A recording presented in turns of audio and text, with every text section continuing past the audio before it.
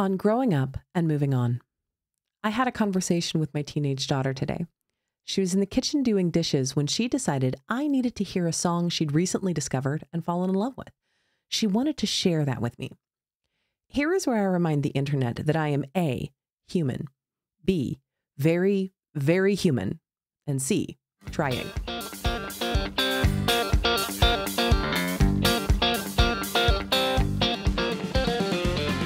She wanted me to hear was a country song, a very country song with glass guitar slides and twangy accented lyrics. I confess that though I've tried, country is not my jam. I love it for anyone else, but it's not my flavor. However, I did not stop to think about my response before it fell out of me.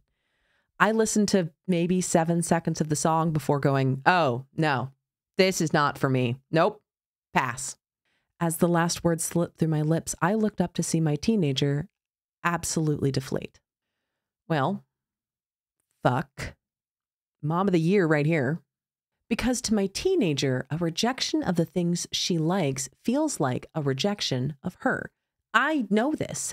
It's something we are working on as mother and daughter to separate critique from criticism, to parse out the difference between refusal and rejection. It's a tough concept that many adults struggle with. I have no unrealistic expectations that a 16-year-old brain is going to be good at it. I tried, oh, I'm sorry, I didn't mean it's a bad song. And then I stopped. Trying to smooth this over wasn't going to work. The cat was out of the bag. I didn't like the song, and the damage had been done. My rejection of the song hit like a rejection of her. I knew it shouldn't. She probably knew it shouldn't, but it happened anyway. And then came the words I knew she'd find one day. You don't like anything I like. Okay. Well, if it felt like she'd stabbed me in the gut, it's because I'd given her the knife, I suppose. But in that chat with my teenager, and in the hours and hours I replayed that interaction and the conversation that followed over and over and over, I came to a few realizations. It is absolutely normal and arguably age appropriate to not like what your parents like, and for your parents not to like what you grow to adore. My mom loves Neil Diamond and Barry Manilow and the Carpenters. I cannot stand that music. I love Fall Out Boy, Panic at the Disco, and My Chemical Romance. My eldest tolerates those at best, preferring the likes of Zach Bryant and Luke Combs. Teenagerhood is all about exploring yourself outside the thoughts, ideas, and beliefs of your parents. Your teens have to reject some of the things you liked and find their own preferences to put in their place. They have to experiment with what it is to like things, to love things, to need things, and to prefer things. It is not a sign that you're parenting wrong or your connection with your teen is crumbling because they don't like what you like and you don't necessarily enjoy the things they found instead. My teen also lamented the fact that we, as a family, are not an out and about type. Her complaint is that we never do things as a family. My husband and I are most certainly homebodies, perfectly content to putter around our house with hobbies and decorating and enjoying the safe space we built for ourselves. She's not wrong. My husband and I are very introverted and satisfied to be so. We're also in our 40s. We already explored the big wide world and find that we are happy here in this tiny speck of it. Kids will always have a drive to explore. Children grow up in an ever-expanding bubble. As an infant, the entire world exists in what they can see. Once it's left their line of sight, it might as well not exist. Their bubble is only as big as their range of vision. As they get older, the bubble expands to the house, the school, the neighborhood, the town, the state, the country. Once they realize that their bubble can expand almost infinitely, teens have a deep innate need to see just how far that bubble can go before it tries to pop. Now, in full disclosure, I may have fucked up reacting to the song she wanted to share with me, but I'm pretty proud of this next move. I told my daughter she was right to call me on my shit. My daughter, through methods that absolutely must violate the laws of genetics, is extremely extroverted. She is driven and fueled by interaction and engagement with others. My husband is not. I am not. I crave validation, but from afar. Don't give me a compliment in person. I'm gonna make it weird for both of us. But that doesn't mean we as humans can exist in such a tiny bubble. It is important that we cultivate relationships outside our marriage, our home, and our family. My husband and I do have friends, but I'll admit I've let things like family, work, chores, and responsibilities deprioritize those friendships to concerning lows. Sorry, Miracle and Amanda. I'm going to text you here in just a sec. Just because my teen is young doesn't mean she isn't insightful. Now, all that said, in all things, there is a middle ground. My eldest is right. I need to get my ass out of this house every once in a while. But I also had a little shit to call on her as well. She lamented the fact that we don't go out and do things with language that made it sound like we never go out as a family to share experiences. I had to point out that the truth is we rarely go out and do things. Still a problem, but not as dire as her memory would have her believe. Human brains, thanks to evolution, tend to more easily catalog the danger Will Robinson memories. We remember the things that were hard, that didn't work, and that made us feel bad way more easily than we store the good memories. Yes, of course, we store those core memories of our happiest, most joyous, most peaceful experiences. But on the whole, we remember the bad because it serves to protect us. We store the shit that went sideways and the missed opportunities, so the next time we feel that way, we have a moment of pause, that feeling of déjà vu that says, wait, you've been here before. It didn't work. Disengage, retreat, keep yourself safe because this hurt last time. We have gone out as a family. We went to several holiday events over the holiday season. We even took the whole family to a paint-your-own pottery place. Abby painted herself a lovely ramen bowl with a cute black puffball cat on it.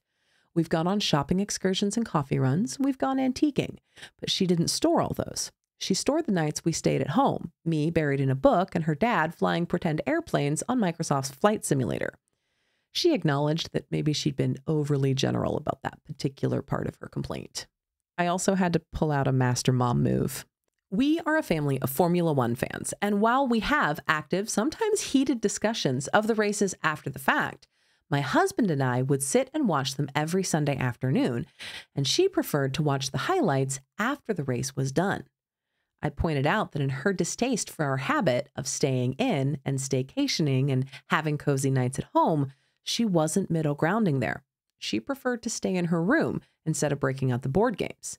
If she was comfy with that, great. She has her own space and is welcome to spend as much or as little time in it as she wishes, especially at 16. But clearly, she was not enjoying her time alone. She was feeling isolated in there. That engagement, that quality family time was available inside our home just as much as it is outside the house. I offered that while we will make a more concerted effort to take the family on outings more regularly, she wouldn't be amiss to emerge from her teenage angst den a little more often. She was amicable to these observations. The shit was mutually called, at least. But that led me to my last observation about my teenage daughter.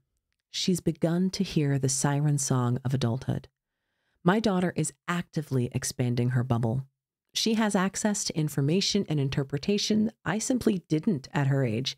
Yes, the internet was around when I was 16, but it looked like this. Not quite the information superhighway interface my daughter has grown up with. She has unprecedented access not just to information, but interpretations of a globe's worth of history, experiences, destinations, and education. My oldest child is just discovering how big and varied and exciting the world outside our little town is. Her thoughts have turned to college and careers, romance, and the vast expanse of possibility that unfolds before her. As her childhood begins to wrap itself up and tie a bow on its head, the allure of everything she could be, feel, see, hear, taste, smell, and experience is becoming a dull roar in her head, blotting out all else. So when she looks at her 40-something parents who already did their exploration of planet Earth, or as much as we could afford because self-discovery ain't cheap, and have settled themselves into a pleasant, comfortable, middle-aged complacency, it's disheartening. No, we aren't very exciting people, not when compared to the influencers half our age in a new locale every week. No, we aren't out there seeking our next adventure. We sought our adventures. We went on our epic quests. And we know full well the loot drop at the end of some of those can be a bit of a letdown. We figured out what flavor of happiness suits us. It's her turn to see what's worth licking, and she's itching for it. But she isn't there. Not just yet. Still a few more years until that freedom to roam is hers. A few more World Lit classes, a few more years of petty high school drama, a few more months of preparing those maps so she can find her way home after her wandering is complete. And I remember how frustrating that is to be so close and so far away from finding out who you are besides your mom's kid and your sibling's sister and your aunt's Pookie bunny. This whole weekend has found me pondering what the next phase of parenting is, a luxury rarely afforded to moms of kids younger than teens. All their energy is poured into making sure they don't off themselves in uniquely disturbing ways. What comes next will come with or without a period of introspection to prepare. But my daughter needs me less as a protector now. She needs me as a guide. And we are tiptoeing into this new iteration of our relationship. My job as her mom was not to raise a good kid, but to raise a healthy, stable, aware adult. And we both realized in the same moment, as a country guitar twanged, that we are closer now to the adult she's becoming than the kid she was. I'm not done being her mom. I'll be done when I'm dead. And maybe not even then. I mean, I wrote a shit ton of this stuff down. Maybe one day she'll come back to this article, to this video, when her own teen is perilously close to growing up and moving on.